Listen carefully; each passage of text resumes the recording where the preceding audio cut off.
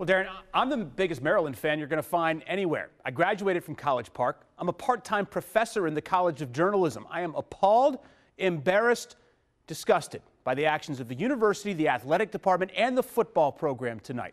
Watch this. Hey,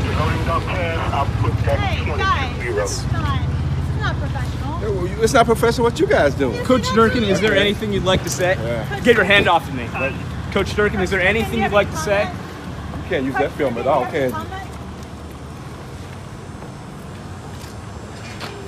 Putting your hands on reporters talking trash. Here's Maryland starting quarterback Kasim Hill leaving practice, showing our sports producer Tom Hunsaker he thinks Tom is #1. Really, Kasim? Listen, I know these student athletes have had a terrible deal this year. They've lost a friend and a teammate. Their coach is here, then he's gone, now he's back.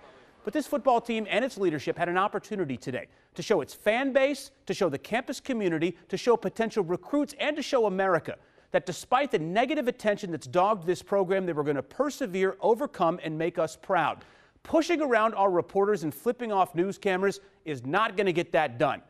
Listen, I want to embrace this program. I want to hear Coach Durkin say, we're going to do better. We're going to first and foremost take care of our student athletes' health, and we're going to have a hell of a football program that everybody can be proud of. But what did we hear? Nothing.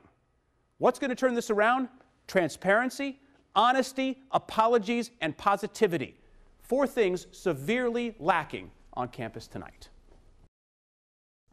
Today marks the return of one of this country's great national nightmares. It's the pumpkin spice latte from Starbucks. A nightmare for 2 reasons.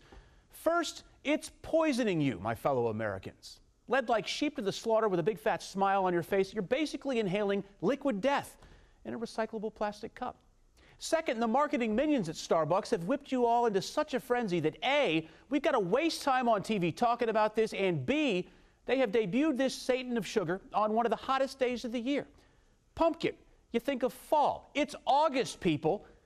It should be illegal, like if Walmart put up Christmas decorations before the 4th of July. That said, here's our poll question. What do you think of the pumpkin spice latte? It's great, it's horrible, I don't care, or I really don't care. Let us know what you think at WSA9.com/vote or use our app and tweet me your thoughts at Longo TV on Twitter. Am I totally off base here? Now, this is the 15th year that Starbucks will serve the drink. So when can we shut up about it? The 20th year? When it first came out in 2003, D.C. was one of 2 cities to get it, along with Vancouver, Canada. So we were a test market. So I'm blaming all of you. Now, if you've never had one, awesome. You've reduced your risk of diabetes by 5,000%. It's got some solid ingredients, real pumpkin, cinnamon, nutmeg, and cloves. But then the angry autumn elves come over and dump in 50 grams of sugar, 52 grams of carbs, and 14 grams of fat for a total of 380 calories. And that's only the grande size with 2% milk. Are you drinking the venti with whole milk? Report to your cardiologist at once. So love it or hate it, and clearly now you know how I feel, the hashtag pumpkin spice latte was trending here in D.C. today. Take a look at what Will said. I purchased my yearly first and only pumpkin spice latte of the fall season today in order to remind myself of why I actually hate sweet drinks with a burning passion. Right there with you, bro. This girl said, happy first day of pumpkin spice lattes to all my other basic autumn-loving pumpkin chicks out there. Get your yoga pants on and let's thrive. You drink too many of them, those yoga pants ain't gonna fit anymore. And Haley said, it may be 95 degrees in D.C., but I just took my first sip of fall. Listen, you still have time to vote on our poll. What do you think of the old Lucifer latte, pumpkin spice latte? Vote on WSA9.com/vote or the news app. We'll have the results at the end of the show if I still have a job. Is Starbucks one of our advertisers? Uh-oh.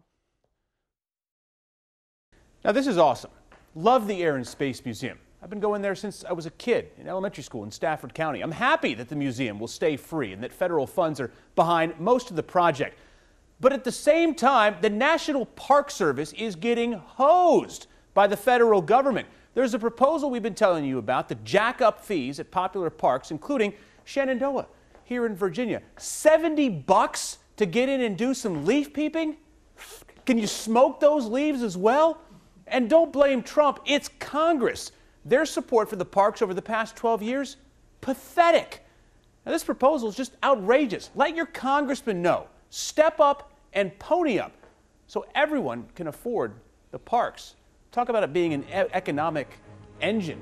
They say that for every $1 that the federal government puts in, they get $10 back, the local communities that surround those parks, in economic development. I've been wondering all night how you felt about that. Now you know.